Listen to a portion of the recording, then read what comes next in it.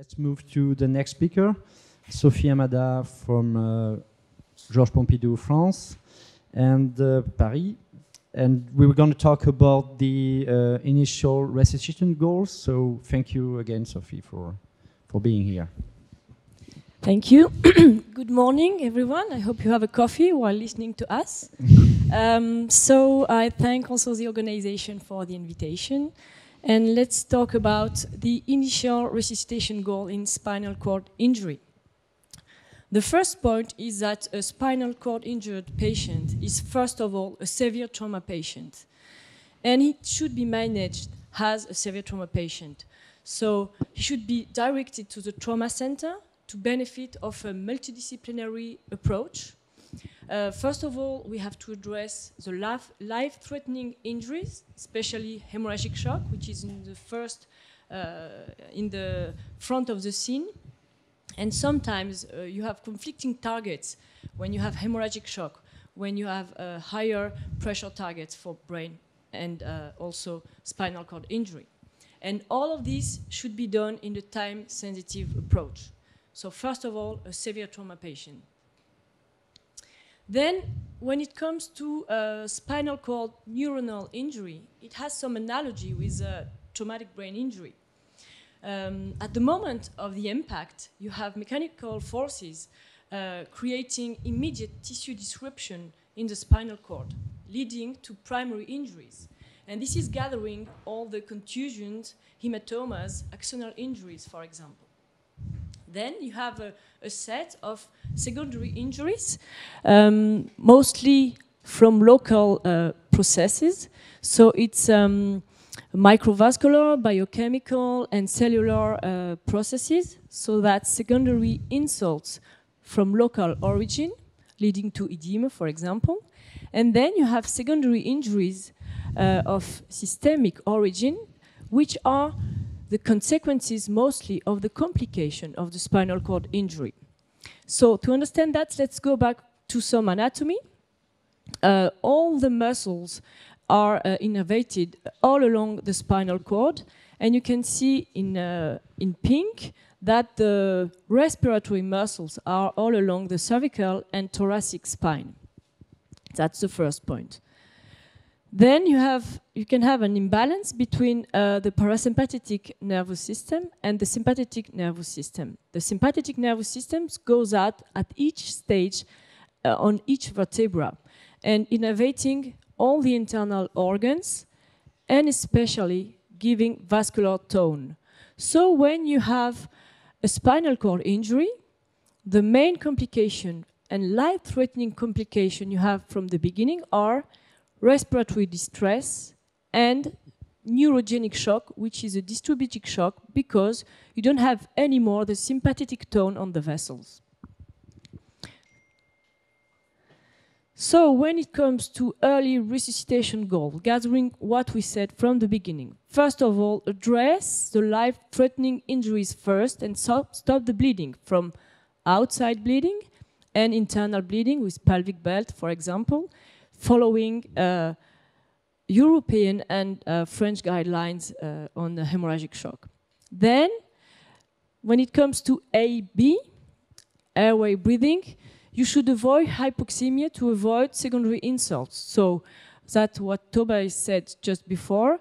Some patients need endotracheal intubation. Some patients don't need it from the beginning. At least you avoid hypoxemia, giving oxygen, either with invasive devices or not. When it comes to C, circulation, you have to address traumatic induced coagulopathy as in any severe trauma patient having hemorrhagic shock, following the guidelines. And you have to give tranexamic acid as early as possible, even in the pre-hospital setting, and within the first 3 hours. Then you have to address the neurogenic shock, which is the imbalance between parasympathetic nervous system and the damaged sympathetic system. And the guidelines said you should target a mean arterial pressure of 70 millimeters of mercury. So first of all, you have to give some fluid load because it's the distributive shock. You also should evaluate euvolemia if you have hemorrhagic shock, and then you can give norepinephrine to get to the targets. When it comes to disability, your patient have a spinal cord injury, so might have fracture, dislocation, so he should be immobilized with neck collar, immobilization while intubated, and also with a spinal board, log roll scrolling when you move the patient, always avoiding any displacement. From the early stage, you should have an evaluation of the level of injury with the American Society of Spinal Cord Injury Association. And as long as your patient is on the spinal board, you should really beware of pressure ulcer, especially if you wait for the surgery, for example, because you're afraid your patient moves and mobilize his fracture, but you should really beware of pressure ulcers. And then your patient should have a multimodal analgesia as any patient. If he's complaining of pain, he should have morphine. And also, in some studies show that ketamine from the beginning could have a good effect on the spinal cord injured patient to avoid chronic pain and to have an anti-hyperalgesic effect. So that is the package of the early resuscitation goal that we can keep on discussing if you have any question. Thank you. Thank you very much, Sophie. Thank you for your talk. You talk a lot about the arterial blood pressure, and is it possible, like we do in traumatic brain injury, to monitor something in the spine, that maybe an indicator to individualize the therapy? Do you have an opinion on this? Is there some proof in the literature? Maybe, have you seen something about that? Yes, this is the main problem. That means we are quite good now in the evolution of monitoring in traumatic brain injury, but we are really, really far away when it comes to monitoring neuronal injuries in the spinal cord injury.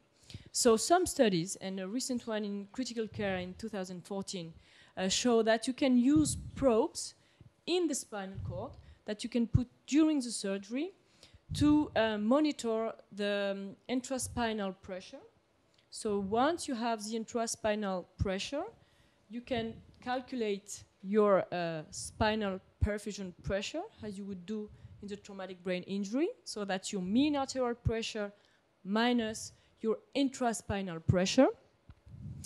And so that's a small study, but it shows you can do it. You have no problem putting the probes, no more infection, no hemorrhage, no no higher size of hematoma in the place of the probe, and it's quite good to monitor in this patient, but it's too early to say that it can have an effect on the outcome of the patient. But we might keep on going in studying these methods of monitoring. Yes, thank you, Sophie. I have could be a difficult question, so you will tell me if it's. So, should we have a look at the imaging to decide how to set up the blood pressure? For example, if you have a contusion with hemorrhage, there are some experimental studies showing that increasing the blood pressure in this case could be deleterious. However, if you have a compressive hematoma or a small canal, it could be with edema, it could be interesting to increase blood pressure. So as for TBI, should we have a look at the imaging to decide if we increase or not the blood pressure? Thanks for this question, Thomas. I'm really happy. So you always should have a look at the injury on the imaging, that's for sure. Afterwards, let's stick to the guidelines. The guideline says you have to stick to at least 70 millimeters of mercury. But no one knows if you should go higher. For example, the American Association of Neurosurgeons, they recommend to target between 85 and 90 millimeters of mercury, while in the UK, they recommend to follow 90 to 100 millimeters of mercury of mean arterial pressure. So you can see that in between society, it's different. When it comes to the injury, some study, I know the study you're speaking about, it's an experimental study on rats, showing that if you resuscitate your rat with a higher level of arterial pressure with norepinephrine, you have a higher size of hematoma afterwards. But in a human study, it's proven that if you have a laminectomy in the surgery, and if you have a compression with the bandage, you put up the pressure higher. So you should be really careful in this kind of surgery of the bandage and the pressure. And it might be in this situation you can reflect of maybe pushing up a little bit your targets. But to give a really clear message and simple message, this is all experimental study and this is research. But so far, if you try to do as the guidelines say, you still have to stick to the 70 millimeters of mercury. We really lack evidence to say you have to go higher, even if we compare a lot with traumatic brain injury. And I speak for me, but sticking to 70 for me is really hard because I want to go higher. But when I look at the study showing that the hematoma grew higher, it pushed me to give more energy in the treatment of microcoagulopathy. Because in this study, it's really, really early after the stage of the trauma, and you did not resuscitate with your coagulopathy yet. So we can have many opinions as experts. And I would say I would like to have a bit higher arterial pressure, but so far the guidelines say it's 70. And how long should we keep this pressure high? Because this is always a problem in the ICU. So you have always good threshold for the beginning, for the very early phase. But later on, when you are in the ICU, how long should we keep the blood pressure high or maintain it in the range? So the literature on this question is really, really scarce and really light. But the guideline said you had to keep this arterial pressure for 7 days. And within all the society around the world, it's always the first week that you have to stick to a higher arterial pressure. But we really lack evidence to say why 7 days and not 10 days and not 5 days. Nobody knows exactly. But yes? Yes, some of the patients with spinal cord injury only have a neurological defect, and sometimes there is a question after the surgery whether we should put the patients in the regular ward or in ICU. Should you recommend to always place this patient in ICU for arterial pressure monitoring and other treatment in the early first days, or can these patients go in regular wards?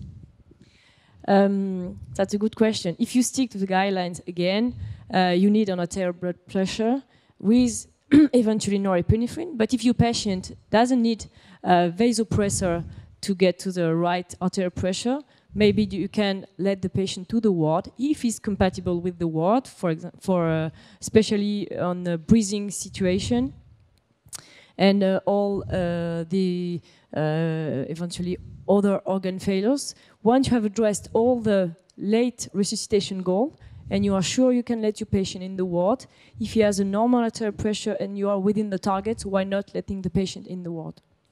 Okay, I would say that it also depends on the level of the injury. If you have a cervical spine injury with a tetraplegia, so you have to go to the ICU, and if you only have a lumbar fracture with a low-level paraplegia, so maybe you can go to standard ward, I think. Of course, it depends on the clinic of the patient, but a patient with a cervical spine injury would be clinically more impaired than a patient with a low paraplegia, of course. Okay, and just a question. You say that trauma is a time-sensitive disease, so we have to always look at the time, and one of the best options to decrease the time is to go to the good trauma center. If you make a wrong decision, the patient don't go directly to the trauma center. There is transfer, and transfer is always long, and you lose time. So for the orientation of this patient, what is the triage? On scene, would you recommend everybody with a suspicion of spinal cord injury go to a trauma center? Can you be more precise about the indication of trauma center from the scene directly to the trauma center? So let's say that every severe trauma patient has a spinal cord injury until proven elsewhere. We know that. So you can't bring every patient to the trauma center. So you have to find if your patient have elements, clinical elements to convince you that he has a spinal cord injury. For example, if he has transient signs of paralysis, sometimes it happens. You say, oh, the patient couldn't move or have some paresthesia on the limbs, and then it disappeared. This patient should be driven to the trauma center. The patient with paraplegia, tetraplegia, this is not the point. Of course, this patient should be driven immediately to the trauma center. But we sometimes have patients secondary transferred to the trauma center because they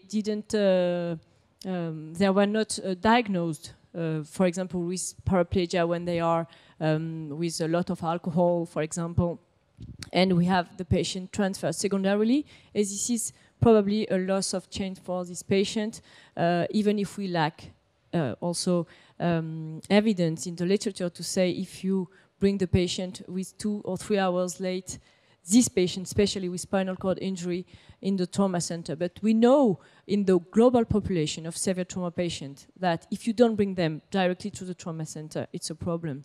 So let's say, yes, be careful on the clinical exam in the pre-hospital setting. Try to see if you have any sign of medullary injury, and even if it's transient signs, and bring this patient to the trauma center. Okay, I think it's really important what you say, that even transient neurological sign is important to consider, and this patient is probably having a spinal cord injury. I think this is a really good message for the audience. And last question, can we treat or prevent chronic pain at the early phase? Do you have any medication that we can give to limit the chronic pain afterwards? Do you have an idea about what kind of medication can I give to the patient, treating the pain and preventing? I would be very basic. Again, treat the pain as you would treat the pain on the classical severe trauma patient with painkillers, morphine. But there are some literature showing that if you give ketamine in this patient, you can avoid part of chronic pain afterwards. But be careful because it's different from neurogenic pain, which appears a bit later. And in the guidelines, it's proposed to give gabapentin and also inhibitor of serotonin recapture in this patient once they present the signs of neurogenic pain, not in prevention.